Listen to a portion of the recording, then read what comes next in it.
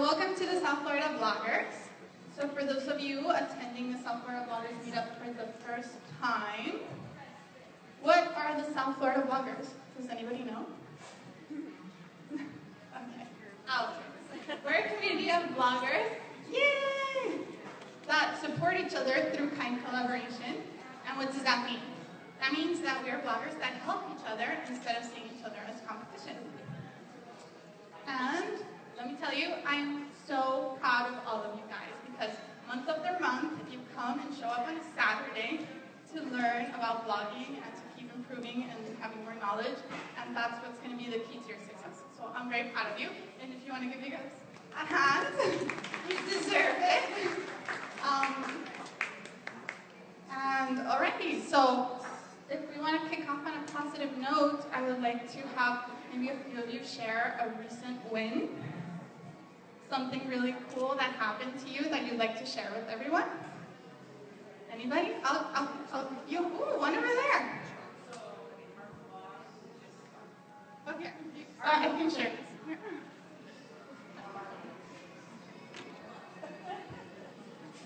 So, I'm not the blogger, I'm the photographer for the blog, but I'm very proud of Noyemi from noyemi.co because we recently got reached out to by a brand to collaborate with them. So we're pretty pumped about that. The first one of many, hopefully.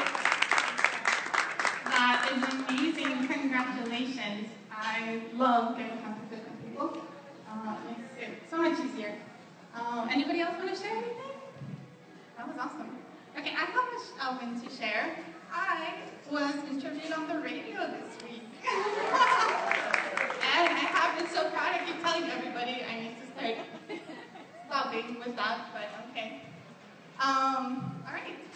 So today we're going to be talking about photography. And in our industry, it's so visual. It's super important to take very engaging photos.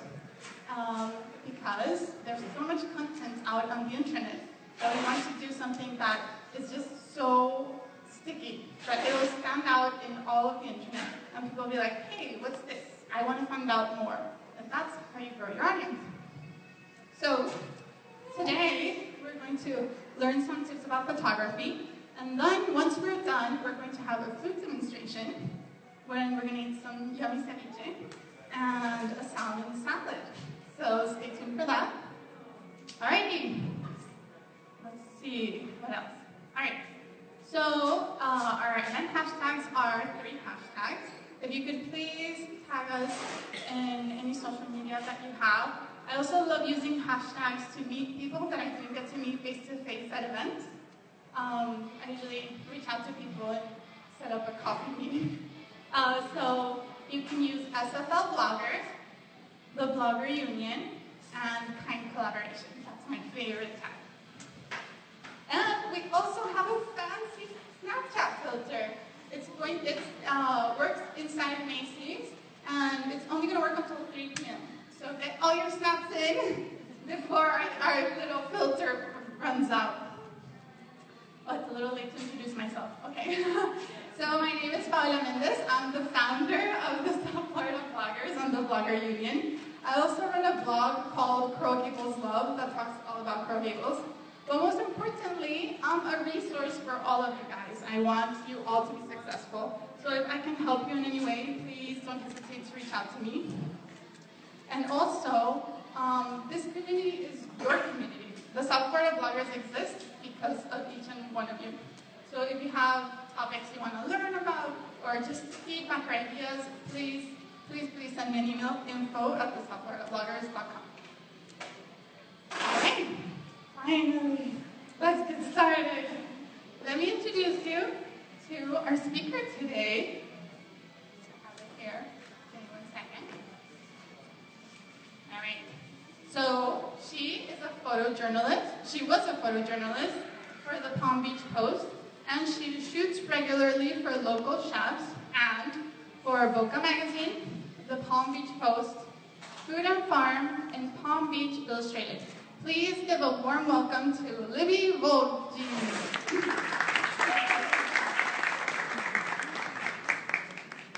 Thank you guys so much for having me here today. on the other side of the camera, so being in front of all this well-dressed and beautiful people is a little bit intimidating, so be nice to me today. Today I'm going to talk to you about food photography, and I think this is something that is relevant, I hope, to most of you. So just so I can know my audience a little bit, who here currently has an active blog? Raise your hands up high. Be proud of that. Okay, great. How about, are you blogging about fashion? Where are my fashion bloggers? Beautiful. How about, where are my food bloggers? Let me see my people. Yeah, beautiful. Okay, how about health and fitness? One, beautiful. Okay, great. Anything else that I'm missing? Travel. Cars. Taking care of your parts. Taking care of your parts. Anything else? Real estate. Love it. This is amazing. Okay, now for the most important question. Who here on a weekly basis is photographing their food for their blog? Daily. Daily. I like this girl. Okay, so everyone else who doesn't photograph their food at all, that is just here for the ceviche, just get through the next 20 minutes with me. This is all of you right here. Yeah. Okay, so my name is Libby Volches. I'm the owner and founder of Libby Vision. It's a food photography studio based in West Palm Beach and servicing all of South Florida. I founded it 4 years ago after leaving the Palm Beach Post, where I was a photojournalist for 7 years. Now that is important to me because I am interested in not just photographing your food, but I'm interested in telling food stories. Now how is that different than just a picture of a plate and a dish? I want to create a mood and a story and a narrative surrounding your food. And you're going to keep hearing this throughout the next 20 minutes. And I want to help you do that as well. I want to elicit a narrative surrounding your food. In addition, I'm a big advocate for the farms, eating locally, eating seasonally. I think it's important, and I'm addicted to coffee.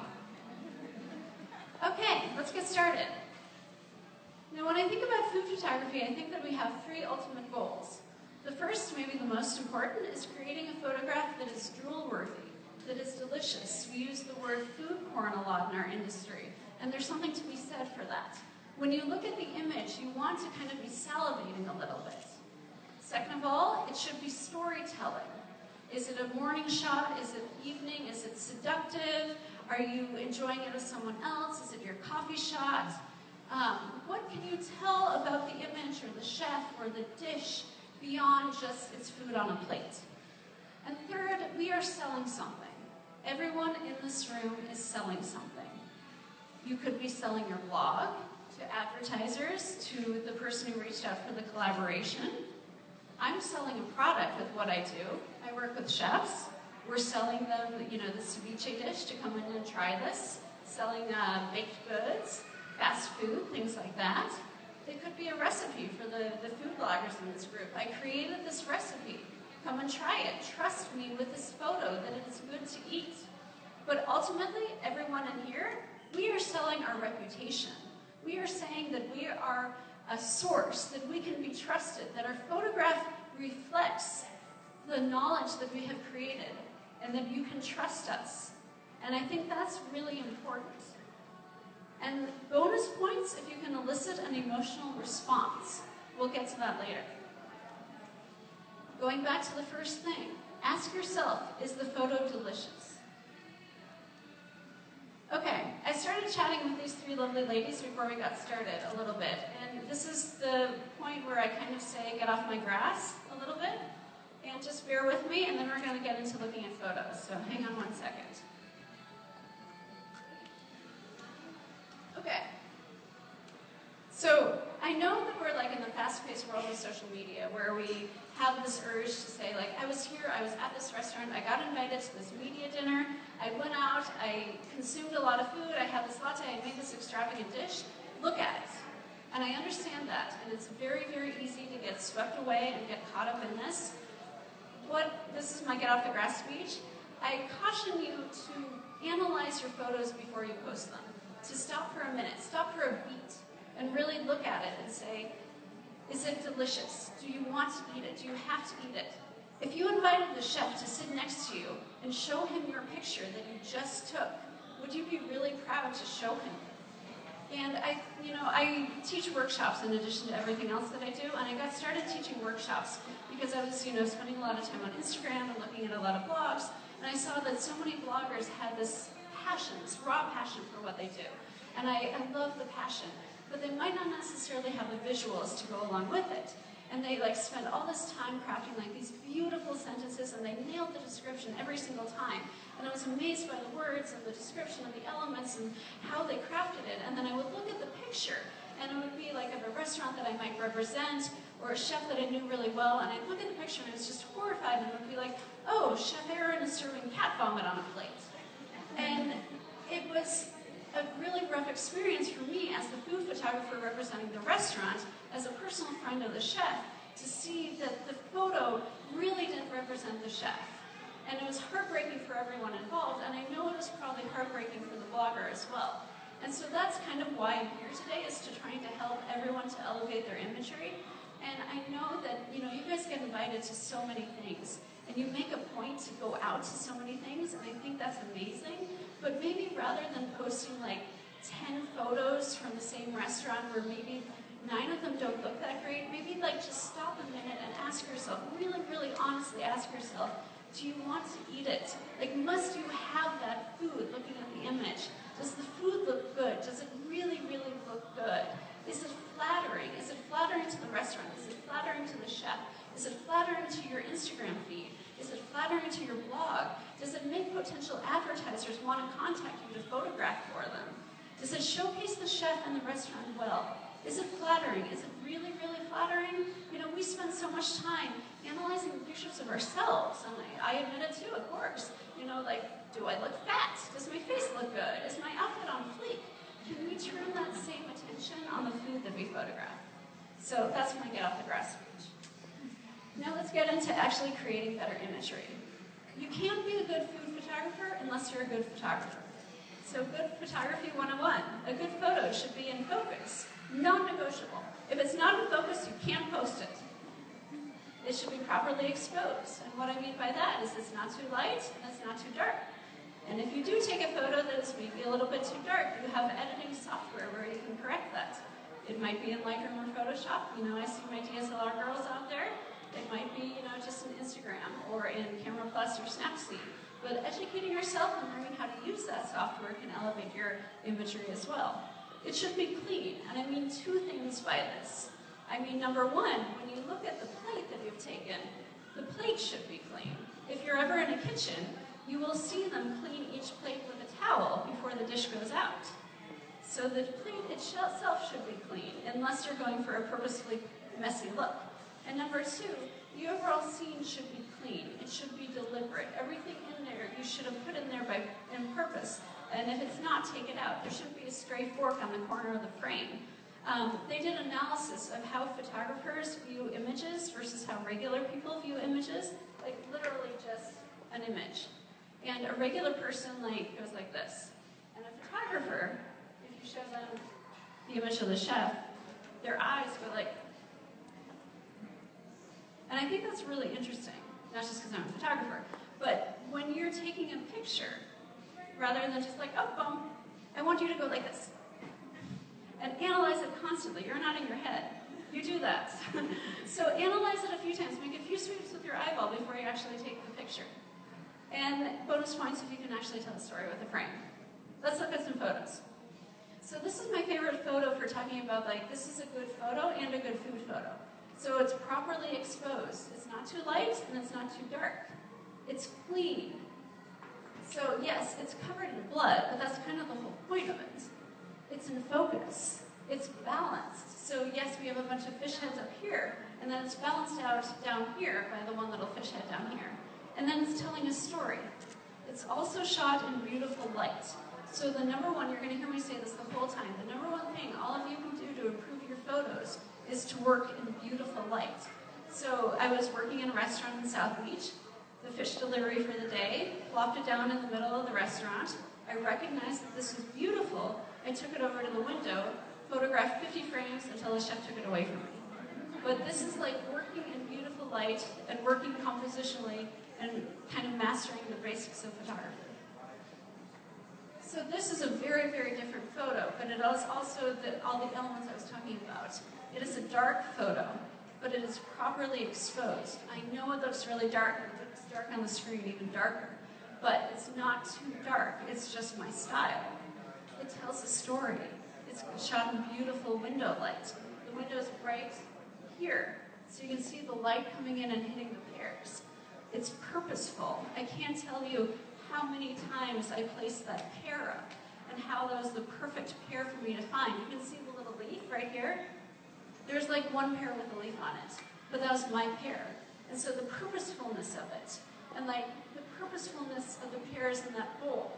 And you can't see it because of the shadow, the screen is really dark, but there's a vase right there. You can kind of see, if the lights are off, you can see the flowers. So it tells a story, the purposefulness of it all. And the same thing with this one too. Kind of one of the hallmarks of my photography is a messiness. So you could say like, oh, it's not clean, but like, that's kind of the whole point of it. Any questions so far? Okay, good, rolling along. I'm gonna give you 3 tips to elevate your food photography at home. Do you guys shoot a lot of food at home? Yes, good. Okay, number 1, find interesting surfaces to shoot on. It took me a long time to figure this out. I'm kind of embarrassed to tell you that. If you spend a lot of time looking at blogs online, you would think that every food photographer has this kind of marble and beautiful light coming into their kitchen. It's a complete lie. I have really dark, ugly granite and no window light in my kitchen. But I do have this beautiful like 2x3 marble slab that I had handles put into the edge, and it's like 80 pounds and I carry it around. This is a cloth of denim that I bought at Joann's. And it was like $10, and I have a whole bunch of different cloths that I bought at Joann's for different photo shoots, and they're interesting surfaces. I'm also a big fan of incorporating greenery into my photo shoots. And then, of course, this is very, very popular, the fake wood tabletop. Mine is about 2x3. I had my handyman build it. He ripped the fence off of his backyard because I wanted it to look faded and rustic. I love my handyman. He's not for sale. And after sitting in my car for a few days on photo shoots, it got warped by the Florida sun, and so we had to like start over and do the same thing over. But these are very mobile. You can, I take them on photo shoots. You guys might not have to. But what I'm getting to is I have a lot of different surfaces that I can photograph on and kind of give you some visual variety. You don't necessarily need that. If you find one surface that works for you that isn't your kitchen counter of like my gross granite kitchen counter. The rustic wood is very, very popular. There's a few sites on Etsy that sell like, they're kind of vinyl and they fold up. I can't remember the name of them. I've used them, they're okay. They don't really work for me, but they might work for you guys. They're called like, I'll remember what it is and send it to Paolo. Okay, so that's the first tip. Number 2, find interesting props to kind of tell your story. So going back to this picture, so we have the wood tabletop, and then you have all of the things behind it. You have the salt pouring out of the bowl, you have the milk jar, you have the cilantro or whatever herb I use, you have the linens, and all of those kind of work together to create this story. Now props can help kind of add storytelling elements into pictures, and I really like to size down when I work with props. So if you have the choice between a salad plate and a dinner plate, always go for the salad plate. They just kind of fit with food a little bit better. Like pinch pots, really small bowls, like even silverware. If you've noticed like the trend for restaurants to serve really big like utensils, I hate that. I bring my own silverware to photo shoots. I use really, really small silverware. I'm talking about like linens and napkins. I like linen cloths a lot. They really break up the scene. Jars, I troll eBay and Etsy a lot. And just like your fashion sense, I find that prop sense really changes and evolves with you as a photographer. So when I started my business 4 years ago, I was just buying everything because I thought I needed that. And about 8 months ago, I kind of weeded through my prop closet and was getting rid of a ton of stuff that didn't really speak to me. And I really do find a lot of similarities with your fashion sense and your prop sense. You're going to go through stages. And now I'm at the point where I invest in quality pieces that are super expensive and it's ridiculous, but like I don't buy anything unless it really, really, really speaks to me. So now, like in my prop closet, I have like grays and blacks and blues, like lots of colors of the sea, and I'm buying like, plates that are $40 that are hand thrown, and I'm just investing in quality things that I really love. You're gonna kind of figure out what makes sense for you and your brand.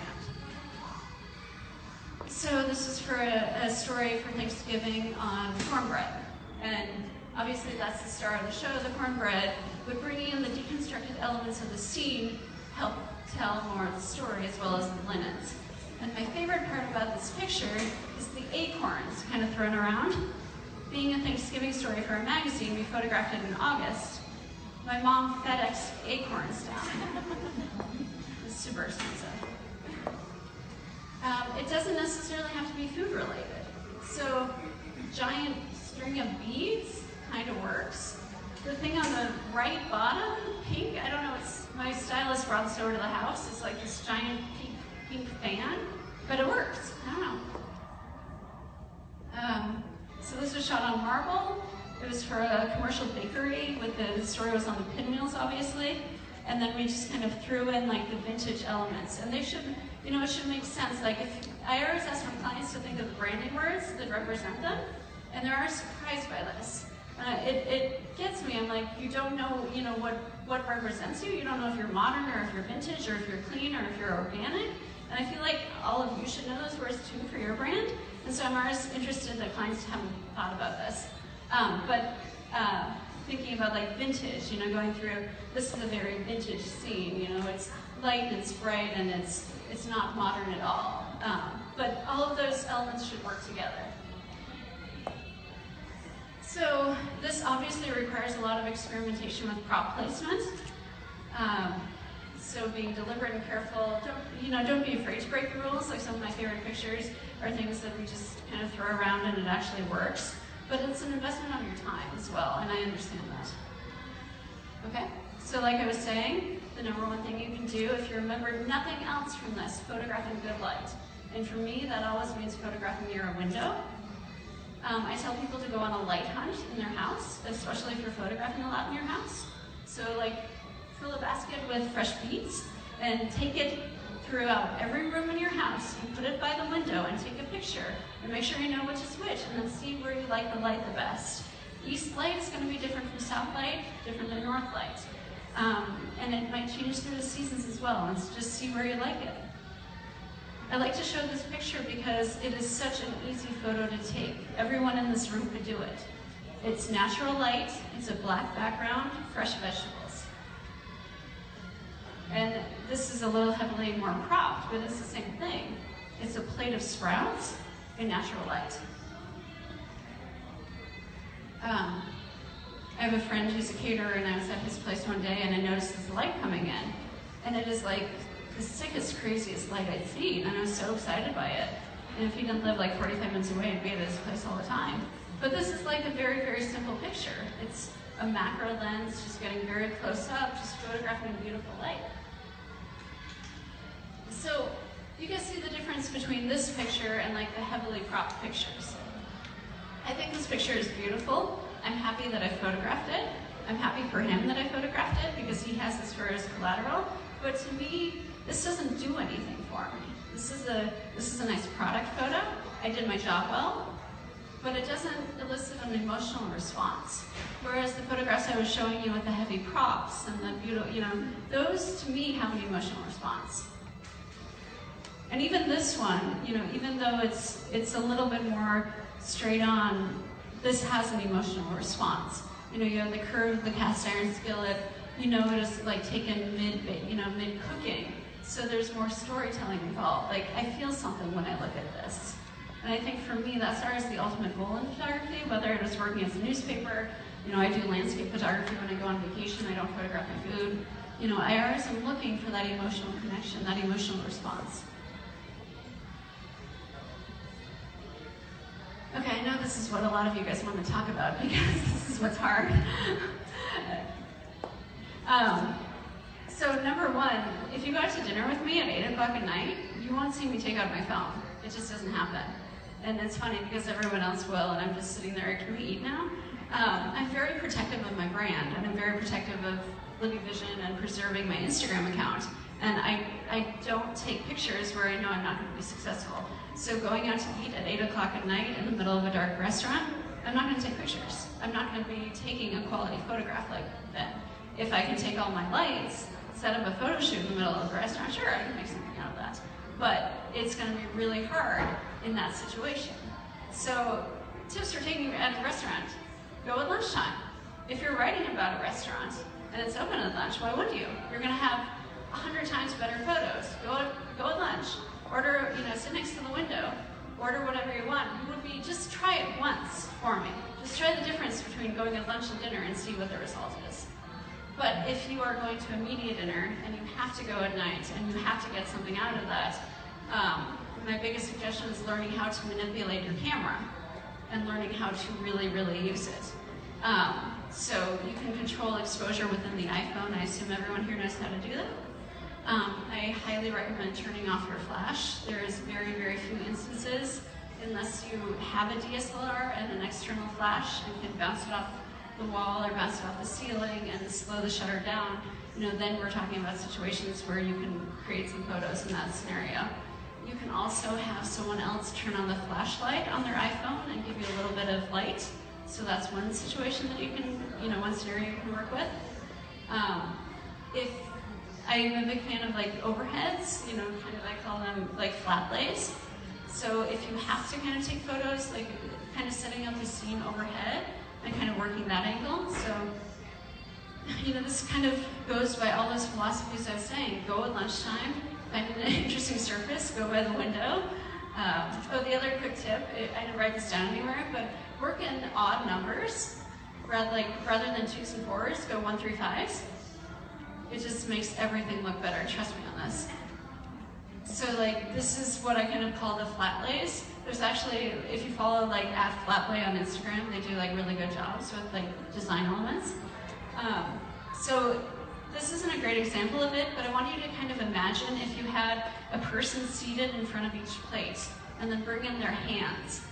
And then you're telling a story.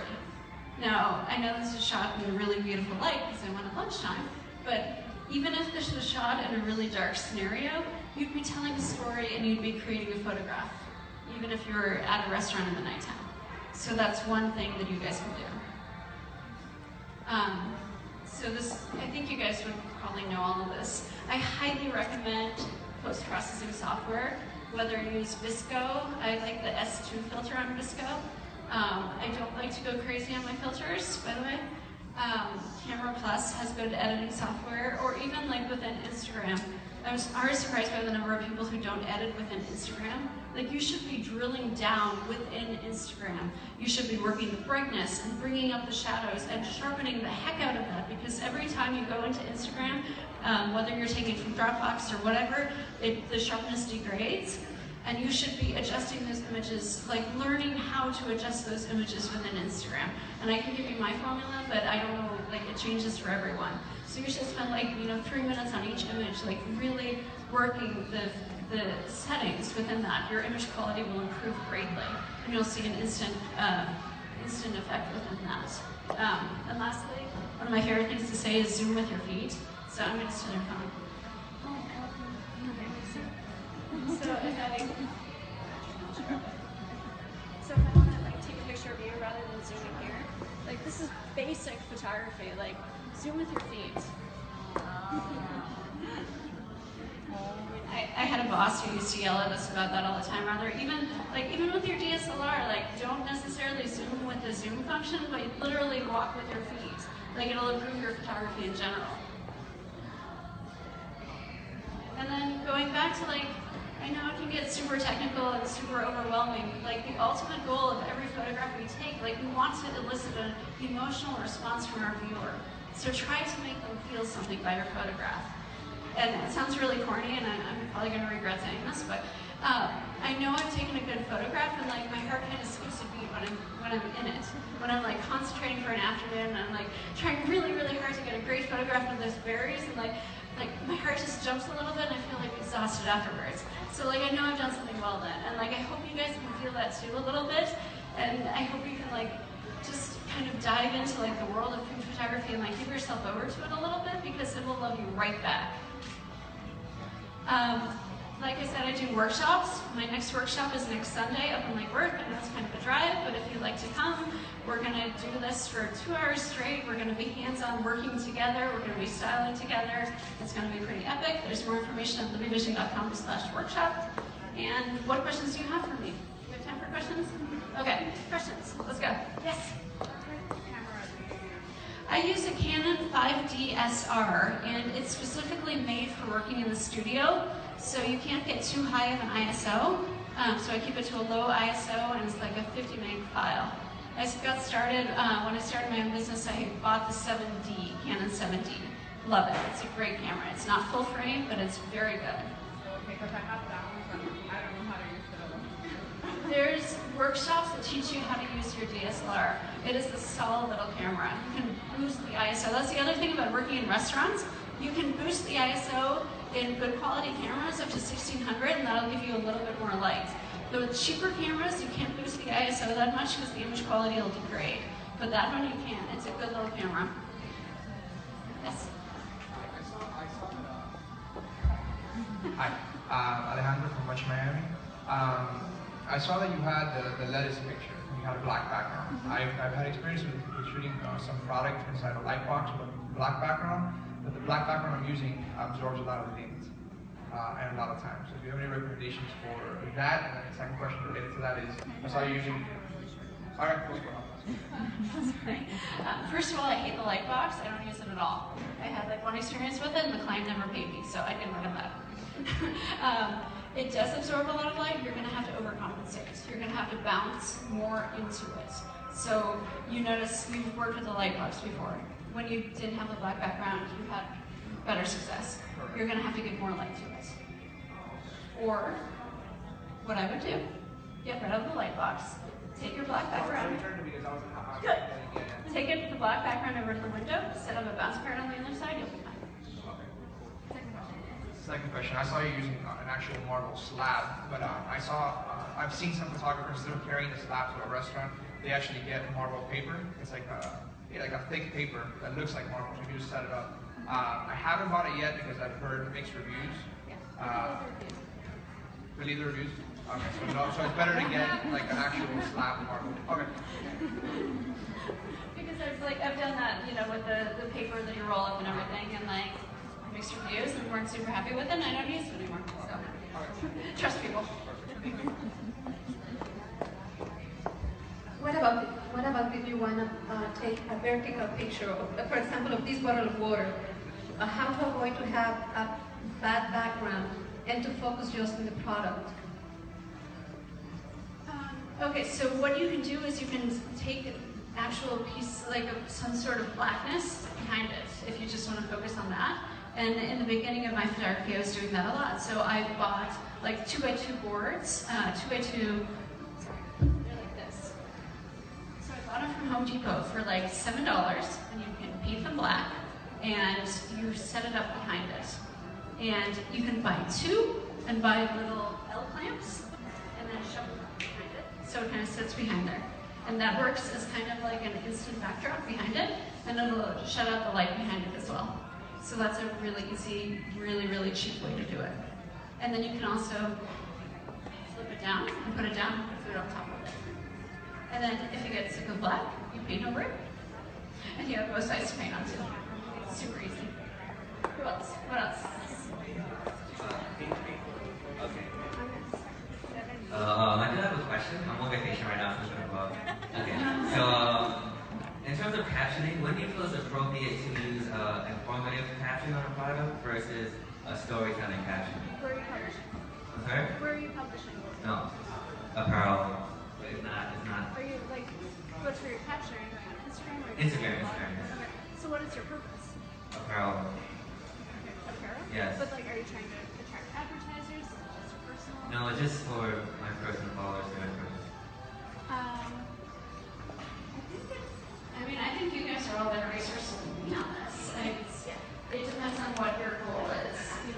I kind of strike a balance between casual and professional, so I have casual captions, but if it's a client's photo, I'm super professional about it. So if you're trying to attract clients, if you're trying to attract investors, I go more professional. But if it's just your personal Instagram, you can be more casual. But I mean, I almost think you're better suited to answer that. I'm sorry. What was the use for your Instagram photo again? What were you is it part of just your blog, or you're trying to sell apparel? You're trying to sell apparel? Oh, okay.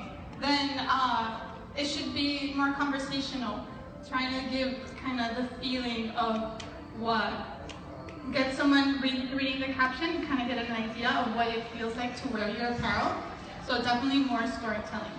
And maybe even more having a conversation with someone of what would they like to wear this apparel to, or something like that. So either storytelling or conversational and something engaging with your audience. I know that you said with the lighting, question, is it better to be by next to a window, or say you want to go outside? Great question. Awesome question. Okay, so you can shoot outside if you're shooting when it's overcast or when it's dusk. But otherwise, you're so much better off by shooting next to a window. And really, really fast. Here's your window. Here's your food.